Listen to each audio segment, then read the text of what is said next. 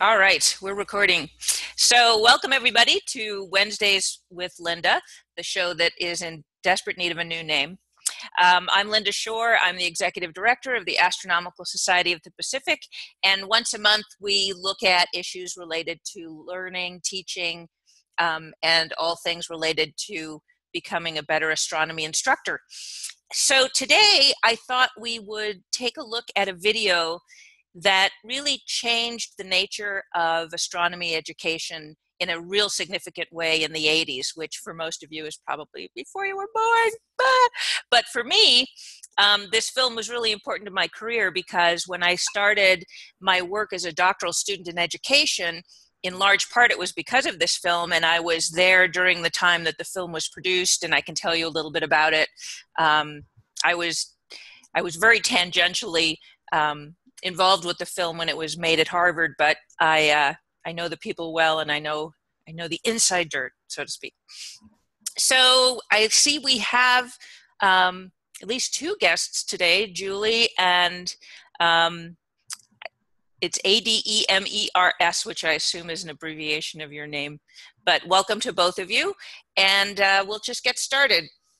And Eva is here. She is our moderator. And is a member of the staff here at the Astronomical Society of the Pacific. All right, so I'm just going to get started with a PowerPoint, and Eva will let me know if it's an issue. And here we go. All right, I'm assuming everybody can see that. So the film we're going to be talking about is called A Private Universe. And those of you who are in our Astronomy Ambassadors program, you probably saw the film during your training. There may be some of you who are in the museum field who do work with the public. Perhaps you've seen it. A lot of teachers who are training to be future teachers training to be teachers have seen this movie, but many of you haven't. So we will get a chance to actually see the film. I want to take you back to when the film was created in the 1980s. The film was filmed in the mid-80s and finished up in about 1985. So this is sort of my youth, but sort of cutting-edge technology was the Macintosh computer, which at the time was just a little box, and it did things like word processing, and you could draw. You could do very, very basic, simple things. There was no World Wide Web. There was no internet. There were modems, dial-up modems that you could use to send email to people, but you couldn't get information about anything. Technology on the street was the Walkman. You put a cassette tape in your hip pocket, little player, headphones on your head, and you were out the door. That sort of was the iPhone of the age, I guess, and the Rubik's Cube. And if you don't know what a Rubik's Cube is, I don't know what to say. I do want to talk a little bit about education, because what classrooms looked like during this period and how teaching, what was state of the art, best practices in teaching in the 80s is really important to know. So people had calculators in their pockets for every science class. It was really important because the majority of class was spent doing problems, doing problem sets, calculating things. You're in lab, you needed to be able to do that. The information you received was either directly from the teacher, your book, or film strips. Okay, so one thing to keep in mind is if you suddenly had a question like, I wonder where this theory came from, or I wonder what would happen. You know, I've read something somewhere about supernova. I want to get more information. You couldn't access information immediately. It meant taking a bus, going to a library. Maybe they'd have the right book. Maybe they'd have to order a book for you. Maybe you'd have to go to another library. So instantaneous information didn't exist. So it needed to be curated by a teacher, by a book, by a film. The kids you're seeing up in the corner here, computer labs meant typing papers, meant maybe getting on the internet and doing some email, but again, no instant access to information. So what was the state of the art in teaching like? So For those of you who don't know, the gentleman here on your left is Paul Hewitt. And Paul Hewitt is still alive, but in his heyday in the 80s, he was one of the best physics lecturers around.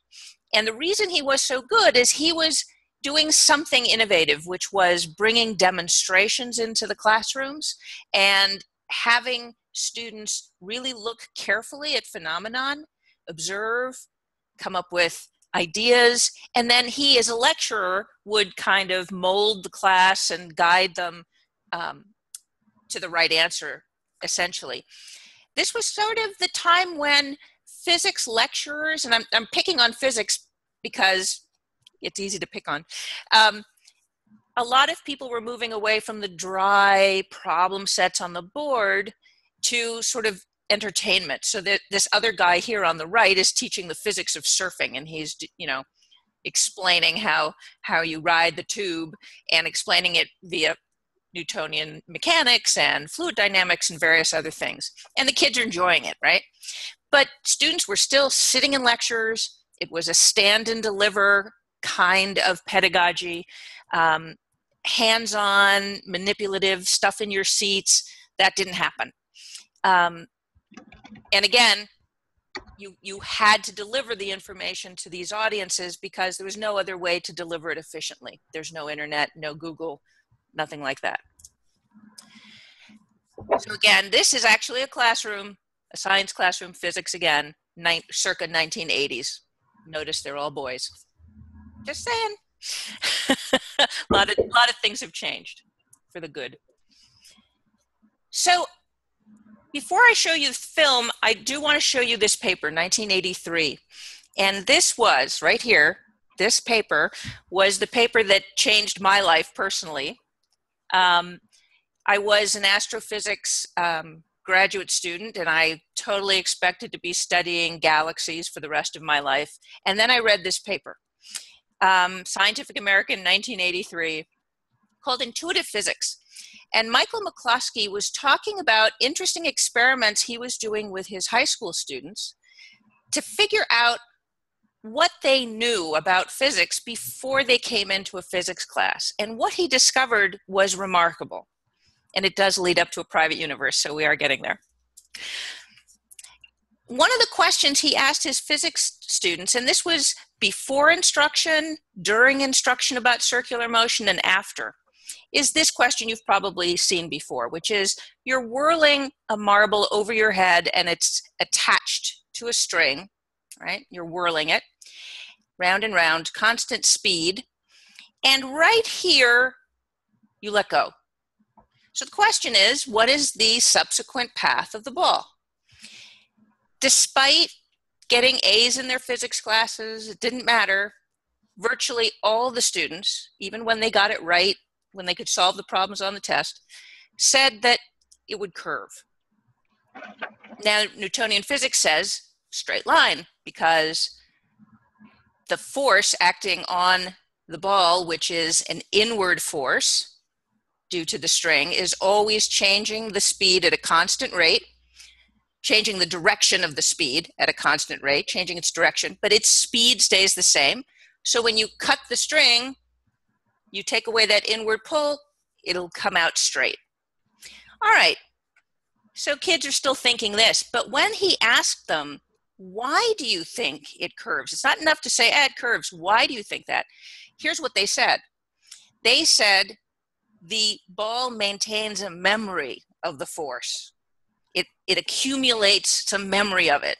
And when you let go, that memory, that fluid, that whatever it is, slowly dissipates until finally the ball goes in a straight line, but off at an angle. What's interesting about this is this identically parallels medieval impetus theory. And medieval impetus theory tried to explain why it was, for example, that when you fired a projectile, it would take an arc. Okay, we know the answer to that. We've taken physics. We know gravity always pulls downward, the horizontal speed stays the same, and you get this parabola.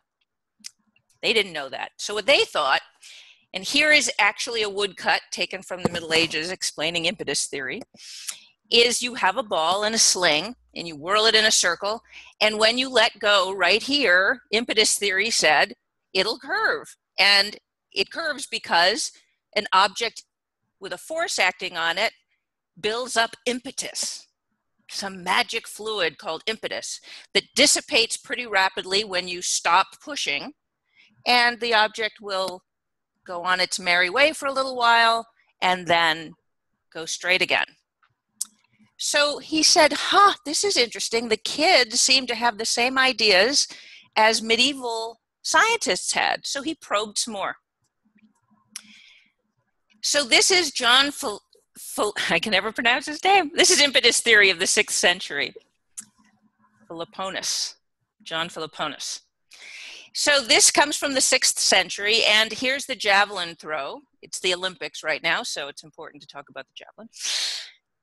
So the question he asked is, why does a javelin continue to move after it leaves the hand of the athlete? What makes it go? Why doesn't it just, as soon as he lets go, it should just boom, fall to the floor? Why does it keep going?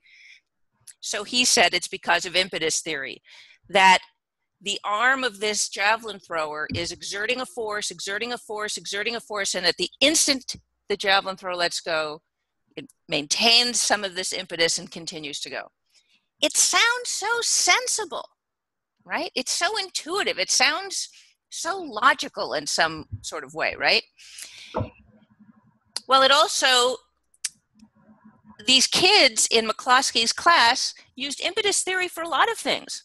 Here is a ball held passively, just passively in this person's hand. They're not going to push, they're just carrying. But they're going to be walking at a constant speed. And at some point, they're just going to let go of the ball.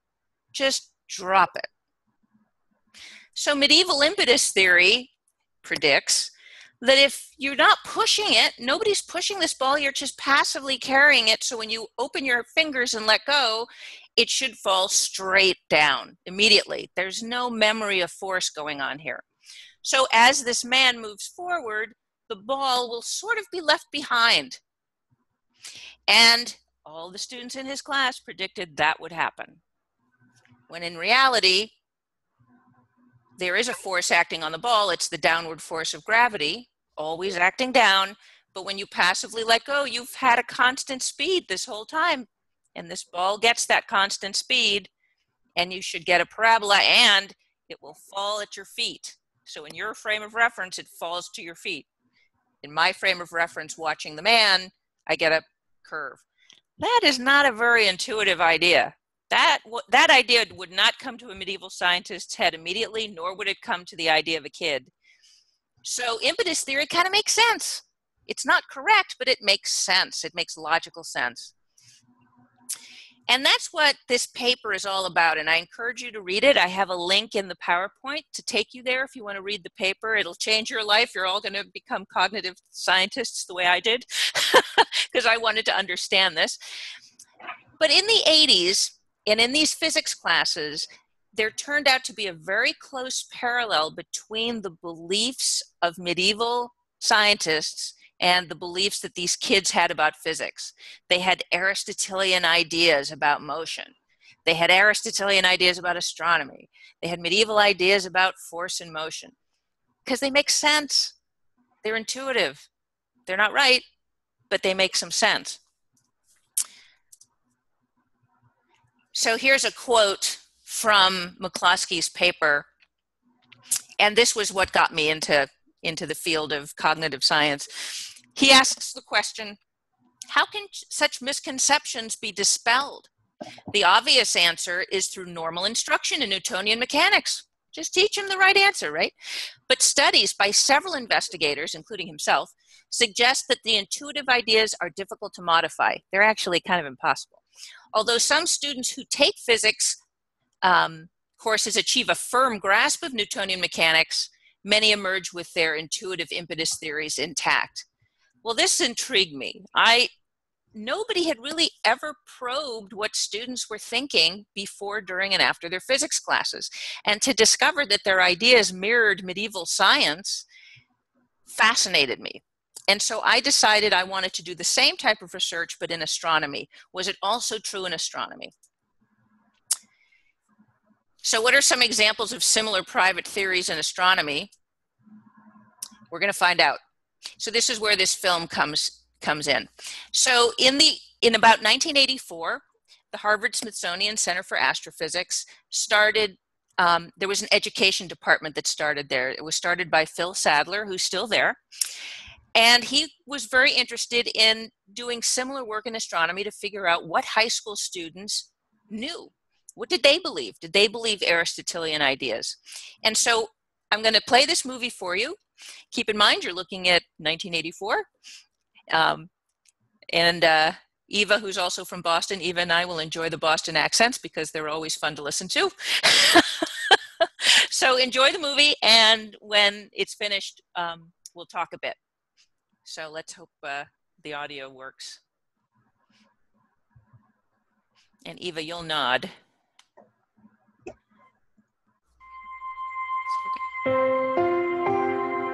You can see the film. Funding for this program is provided by Annenberg Media. Film's not up. Film's not up? No, just audio. Okay. I think I know what it is. Hang on. Hang on. Share the screen. Aha. All right. Let's try it. Now you've got it. Excellent. You can hear it okay?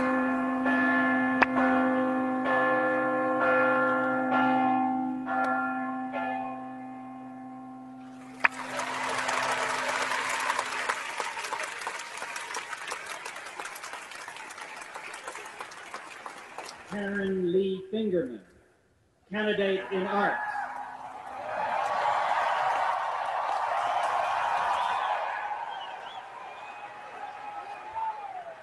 Despite a lifetime of the very best education, students in our classrooms are failing to learn science. Many of these students will graduate from college with the same scientific misconceptions that they had on entering grade school. To test how a lifetime of education affects our understanding of science, we asked these recent graduates some simple questions in astronomy. Consider, for example, that the causes of the seasons is a topic taught in every standard curriculum. Okay, I think the seasons happens because as the Earth travels around the sun, it gets nearer to the sun, which produces warmer weather, and gets farther away, which produces colder weather, and hence the seasons. How hot it is or how cold it is at any given time of the year has to do with the closeness of the Earth to the sun during the seasonal periods. The Earth goes around the sun, and it gets hotter when we get closer to the sun, and it gets colder when we get farther away from the sun. These graduates, like many of us, think of the Earth's orbit as a highly exaggerated ellipse. Even though the Earth's orbit is very nearly circular, with distance producing virtually no effect on the seasons, we carry with us the strong, incorrect belief that changing distance is responsible for the seasons. I took physics, planetary motion, and relativity, and electromagnetism and waves. I've never really had a scientific background whatsoever, and I got through school without having it. I've gotten very far without having it. I had quite a bit of science in high school, yeah, through physics, first year, and 2 years of chemistry. Regardless of their science education, 21 of the 23 randomly selected students, faculty, and alumni of Harvard University revealed misconceptions when asked to explain either the seasons or the phases of the moon. When it's further away from the sun, then it gets colder. The Earth's position interferes with the reflection of the sun against the moon. Class of 1924. Class of 1925.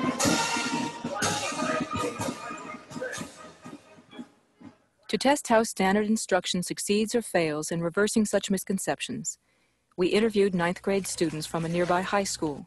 The students selected had little training in astronomy.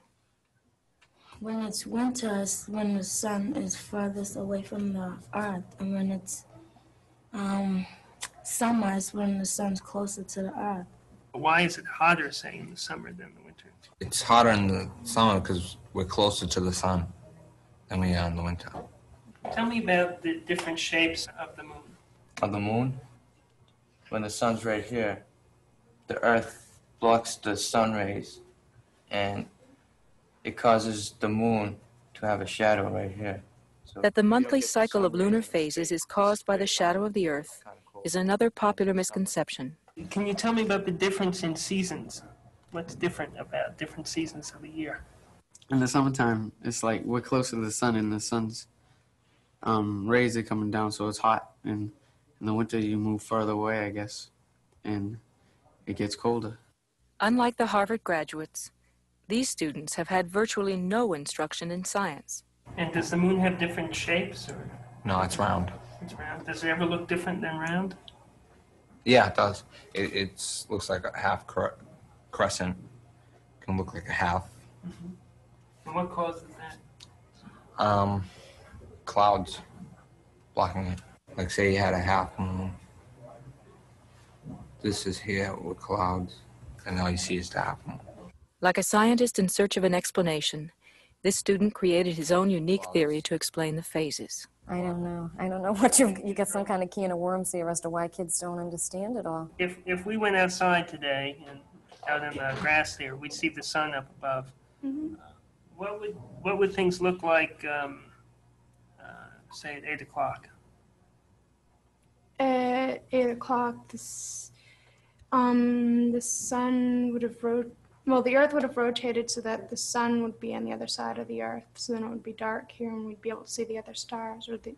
Yeah. And where would the stars be in the daytime?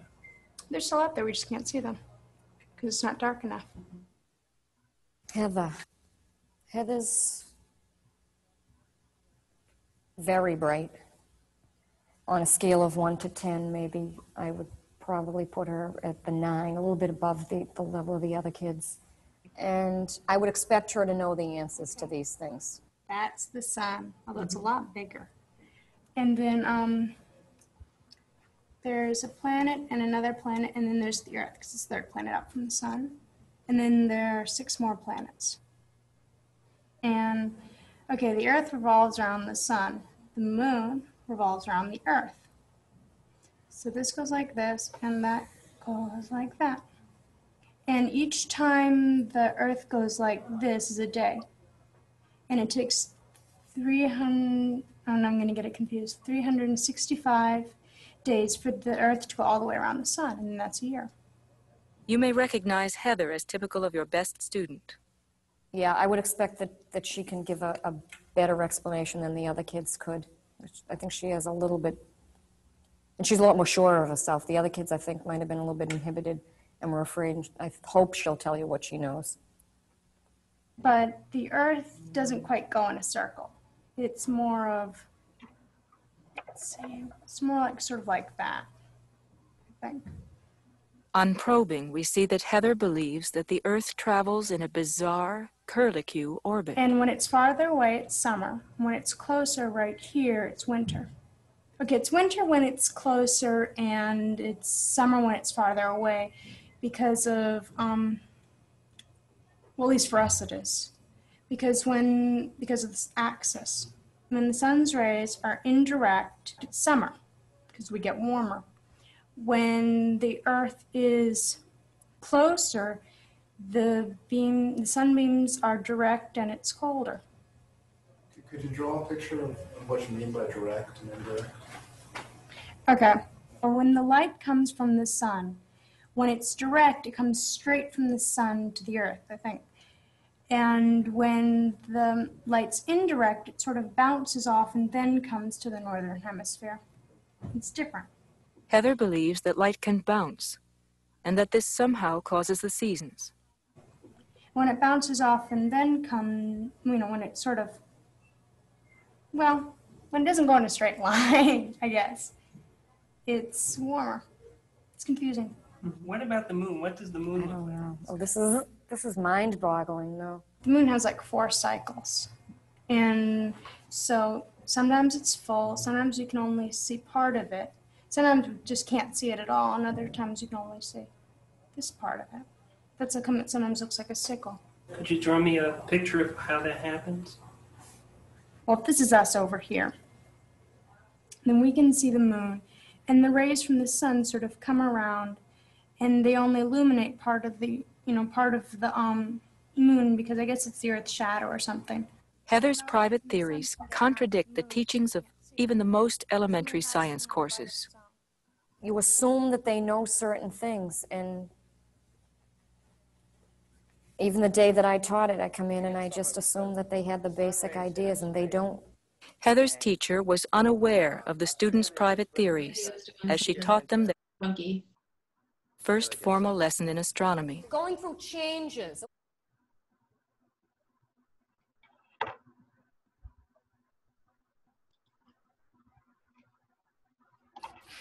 Let's see what's going on with the film. You're the only ones that have changes. You ever hear that about the moon? Maybe the pull it phases back of the moon? to the 9-minute mark. What does that mean, Jean? Yeah. The phases of the moon. It goes through different stages. Oh, something. Sorry about that. Let's get it back.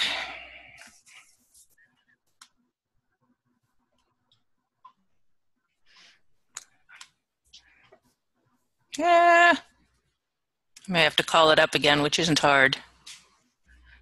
Looks like I've got the spinning wheel of death. It might be an issue on their websites. And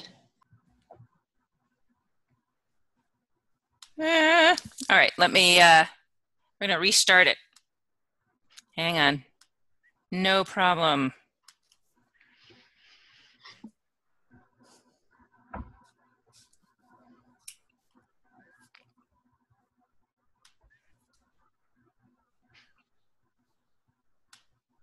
Come on. All right, do it the old-fashioned way.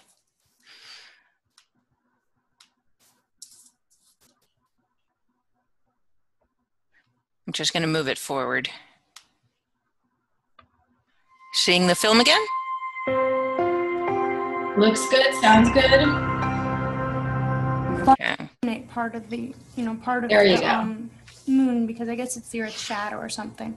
Heather's private theories contradict the teachings of even the most elementary science courses. You assume that they know certain things, and even the day that I taught it, I come in and I just assume that they had the basic ideas, and they don't. Heather's teacher was unaware of the students' private theories as she taught them their first formal lesson in astronomy. Going through changes. Are we the only ones that have changes? You ever hear that about the moon, the phases of the moon? What does that mean, Jean? The phases of the moon. It goes through different stages. Oh, something blocks it? Yeah, it's like clouds You block can it. explain all that to me. Clouds block it? You mean when there are no clouds, then it's always full? How about when it's like this? You see that? No. Now, where are we? On the dark side. We're here. So when I look up into the sky, what do I see? Nothing. Nothing. You're not going to see anything. The moon is still there, but there's no light being shown on that side that I can see. Could anybody show? James, do you want to show us? You were showing us earlier? Yeah, what? Could you explain to me why the moon has phases and why we see, different things at different times? Can everybody see? John, you have a question? Well, like a half moon. A quarter of a half moon is a crescent? Well, Why is it called a crescent? it's shaped like a crescent. It's curved. It's shaped like, those crescent rolls, right? No, not cross. Well, yeah, actually, I suppose it's all the same. Okay, James, thanks. Okay, does the moon have any light of its own?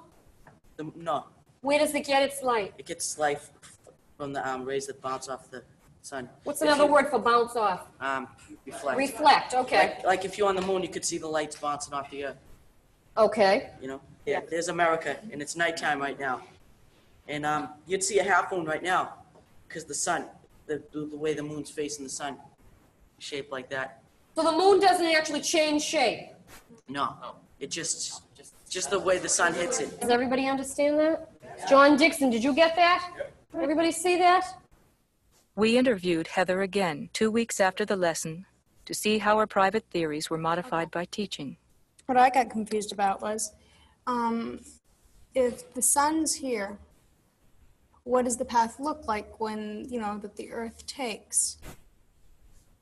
And I wasn't sure whether it sort of went like this or, whoops. But then we figured out that it sort of went like that. I'm surprised that she remembered the exact picture she had drawn. I mean, she didn't even hesitate. It was like, right, like this. And when we saw it originally, to me, it seemed like such a crazy thing. I mean, that really was her idea of it. It wasn't just, well, maybe it'll be like this. I mean, that really was her idea of how it orbited. First idea you had about this curlicutes. Where did you get that idea? I have no idea. It was probably because I was looking in my Earth Science book in 8th grade, and I looked at another chart and got it confused with this one. In class, Heather was able to reverse the misconceptions she had pieced together on her own from books and other sources. So this one's wrong. But just as often, misconceptions can originate in the classroom. For example, the notion that the seasons are caused by the highly elliptical orbit of the Earth is a misconception which results from perspective drawings found in many textbooks. Let's see how instruction has altered Heather's other theories, such as the one she holds about the phases of the moon. And then here's the Earth, and the moon's turning around it in intricate little circles. So as the moon goes around the Earth, at different points in time, the sun illuminates different parts of the moon. And as it goes around, people on Earth can see different phases of the moon. You know, the full moon, the crescent moon, the new moon. Heather appears able to recreate the teacher's explanation perfectly. What did you learn in class, and what did you know In the 9th grade class when you came to videotape? That's right. Well, we learned the phases of the moon, although we didn't learn where the moon was at those times. So I don't remember learning that. So that makes it sort of hard because you know what the phases are, but you don't know where the moon was. I mean, the moon could be over here, it could be over here, it could be over here, it could be over here, it could be, you know, practically anywhere on its orbit around. But she still has some lingering doubts, and when pressed, shows that she still holds on to her private theory about the shadow of the Earth. I'm almost sure that a lunar eclipse is when the shadow of the Earth is over the moon so we can't see it. But I'm not sure about the new moon and the full moon. Whether it's, you know, whether it's that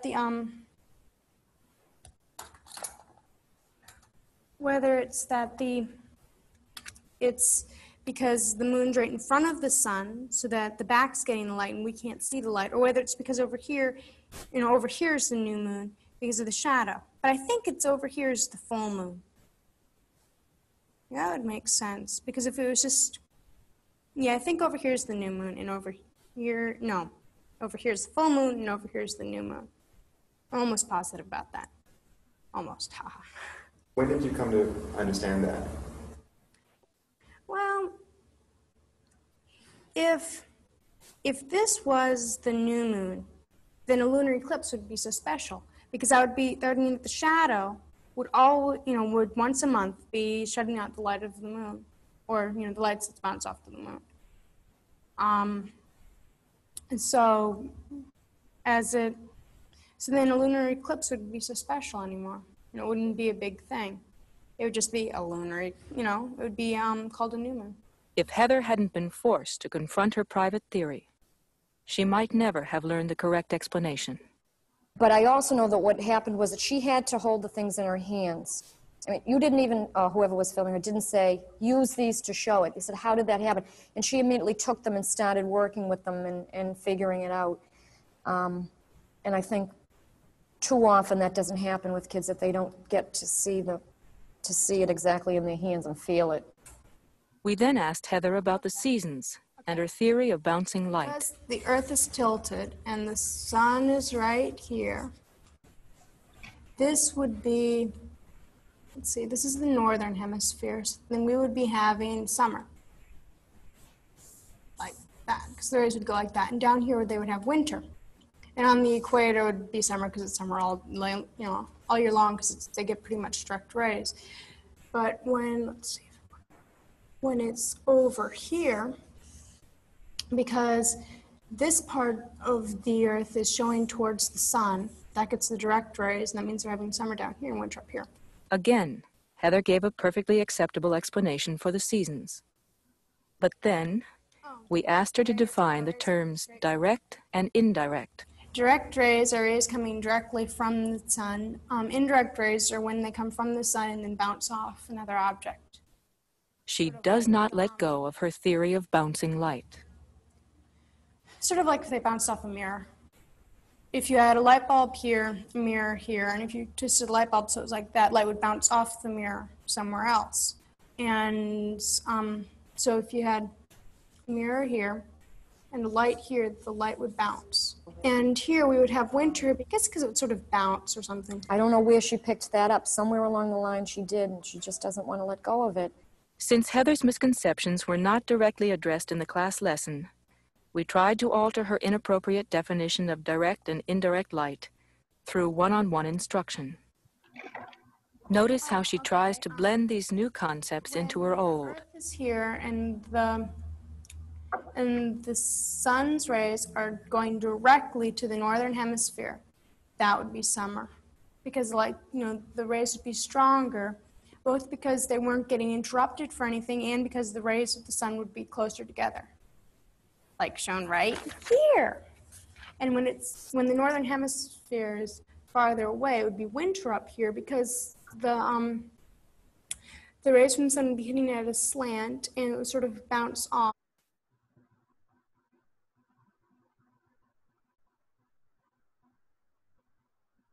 And notice how she tries to blend these new concepts into her old. Earth is here, and the sun's rays are going directly to the northern hemisphere. That would be summer, because the rays would be stronger, both because they weren't getting interrupted for anything and because the rays of the sun would be closer together, like shown right here. And when the northern hemisphere is farther away, it would be winter up here because the rays from the sun would be hitting at a slant and it would sort of bounce off other parts of the earth. Her own personal theory is so deeply ingrained that despite our attempts, she never abandons it. I guess you have to realize that kids really do have the ideas coming in, and you think that it's like a void, but it's not. They have experiences and they have ideas that they associate with other things. And until you kind of straightened out those initial ideas, it kind of closes off their minds to what it is you're trying to get across to them, really. That's 23.5 degrees. That's the angle of the tilt. It's not that much. It's not that much, but it's enough to give us the 4 seasons. Every time we communicate, new concepts compete with the preconceived ideas of our listeners. All students hold these ideas, but they are unaware of their private theories. The ocean under the moon As it spins the sun, the spot on the earth where the sun moves. Do you think we are in terms of the rotation that we make? We must make them aware. Only then can we enable them to learn and free them from this private universe.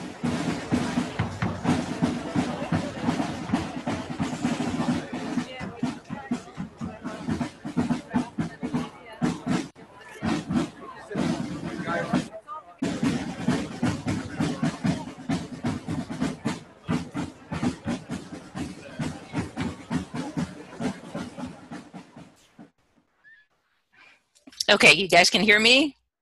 Yes? Eva says yes. Okay, so that was a private universe, and I'm looking up at the time, and I can talk about this for an hour, and people have taken this film and dissected it, and it's easy to do a whole 3 hours on just this film alone, but if I were going to summarize the main points of it, just in the interest of time, there are many points, but if I were to summarize it, I would say the notion that people come into your classroom not as empty slates, but filled with all kinds of ideas they've picked up either from the media or by their own logical, deductions about the world around them. They are coming in with pretty rich ideas of what's going on. We should stop sharing this a second. The second thing is that just lecturing the way I'm doing right now is not particularly effective against, these ideas that are so firmly entrenched. People really do need lots of hands-on experiences, lots of opportunities to face contradictory ideas or contradictory evidence so that they change their ideas because the evidence is so strong against what they're thinking and toward something else. And the teachers, as they teach, as you do your outreach or as you work with the public, you always have to keep in mind and probe what your audience is thinking. And there are ways to do it in very sort of teachy ways. You don't have to pass out quizzes and collect them or anything like that. But you can constantly probe and check and see how your audience is doing and how their concepts are being shaped.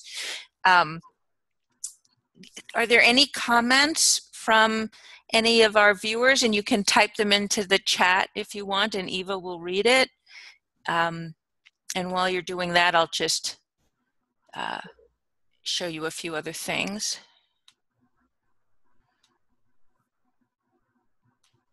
Oops.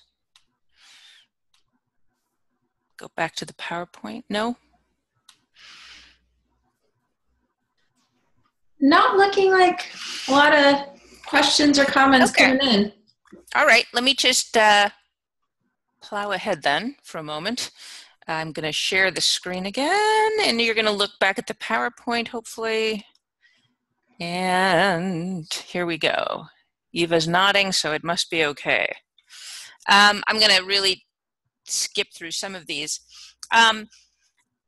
One thing that people get very confused about is when is an idea of somebody a private theory, something that's really deeply ingrained, and when is it just a wrong answer? Because sometimes you're just wrong. So let's take a look at Pluto for a moment.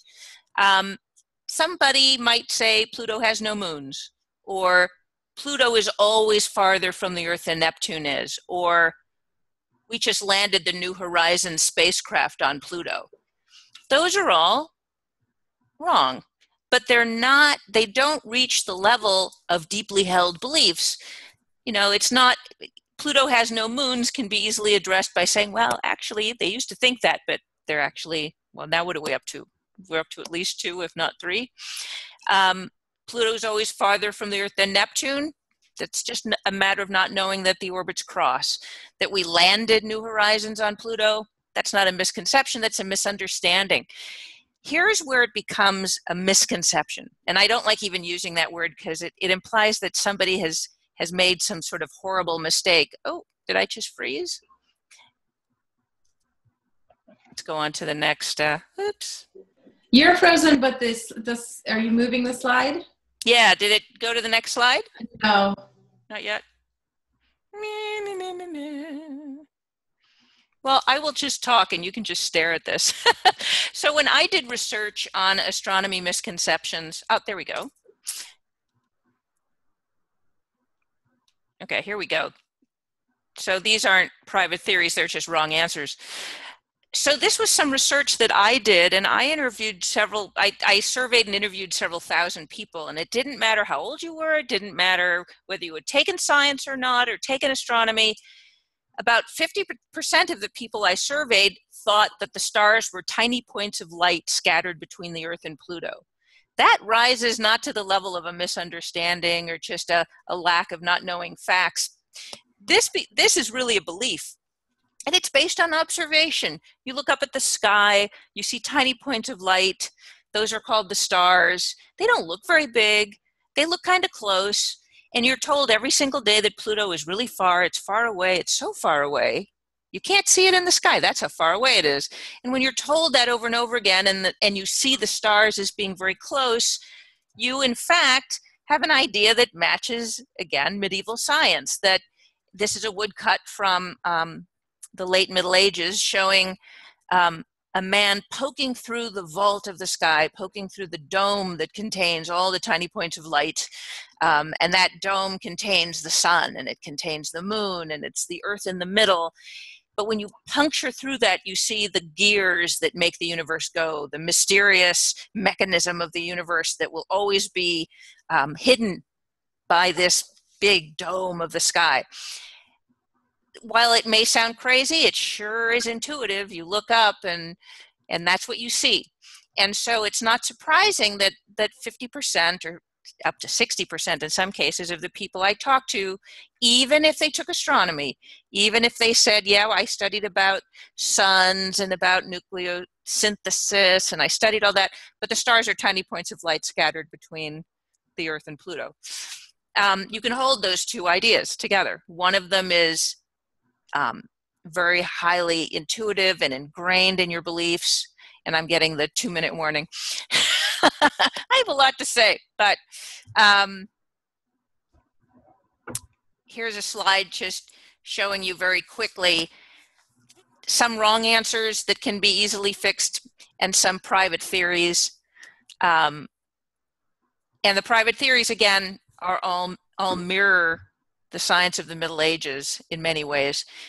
The far side of the moon, that other side, is perpetually in darkness and never gets light from the sun, which of course isn't true. It gets as much sunlight as the near side does. The moon's phases are caused by the Earth's shadow. That's a misconception from thinking the Earth and Earth and moon are very close together, because if they're super close together, closer than they really are, you're always in the sun shadow. How would you miss it? So people can pause this later. I'm going to skip quickly to this last slide. And I can always talk more. I can talk on and on about this movie, and I apologize I didn't leave enough time for a discussion, but maybe we can do that another time. If you want to see... Also, we also welcome discussion on the message boards on AFGU. So anything that you may want to ask, we will be checking that, and we can either answer in there or perhaps in a later video. Exactly. So I have a link here to A Private Universe, and not only is the film there, but they did subsequent films, some wonderful ones on biology. One of my favorites is they went to MIT and the electrical engineering program and gave these advanced electrical engineering majors light bulbs and wires and batteries to see if they knew how to light a light bulb, and they didn't, which says something interesting about engineering education. There's the link to the article on intuitive physics, and there's also, I was going to talk a little bit about Piaget. You are in luck, didn't have time. So you can read about the idea that private theories are actually an old idea. They originate with Piaget in the 1920s. What we're going to do next time, or another time, is I'm glad to do sort of a part 2. And this particular PowerPoint and presentation will be archived, and you can tell your friends to go see this. And then we'll do part 2, and we'll do an open-ended discussion of A Private Universe and all the different things it teaches us about best practices in astronomy education. And here I yammered the entire time. Next time we're going to do hands-on activities. We're going to do some activities on magnetism. And so I'll ask you to bring some gizmos with you that are easy to find, and we can experiment with magnetism. Any questions out there? Comments? Julie has a question. She says, I've heard the misconceptions and read a few articles, but how can you take into account in your teaching, how do you take them into account, basically? How do you take them into account? Yeah, that's a great question. So there are ways while you lecture that you can probe for misconceptions. I'll give you a really quick one, and then maybe we'll do this on another day as well. You can take, let me see if I have something in my pocket. You can take 2 objects, one representing the Earth and one representing the moon to scale. And you can say, all right, I'm going to separate them. And when you think they're the right distance apart, raise your hand and keep your hand up. And when you see half the hands in the air, it means half the people in the room think they're further away and half think they're closer together. You're probably going to get a distance about like this, about 3 to 5 Earth diameters, Earths lined up in a row, give you the distance between the Earth and the moon. It's 30 Earths laid end to end. And what you can do is you probe the audience to get a general sense of where they are. Then you can do an activity, and you can come back to it and say, okay, let's try it again. Now what do you think? And that gives you not only a quick way of gauging how your audience is doing, but it has them reflect on their own knowledge and their own learning, and watching other people around you with their answers too allows for discussion, argument. And so there are lots of different ways you can embed preconceptions, quizzes into your lecture or into your teaching as a way for you, the teacher, to change what you do. If I look around the room and I see everybody's got the right answer, I can move along. If I look around and I see everybody's gotten it wrong, whoa, I got to stop. I should really address this before I move on. So we can do a whole 40-minute session just on those little probes and to give you an idea of how to use them. It's a great question. Thank you. Thanks everybody for joining us.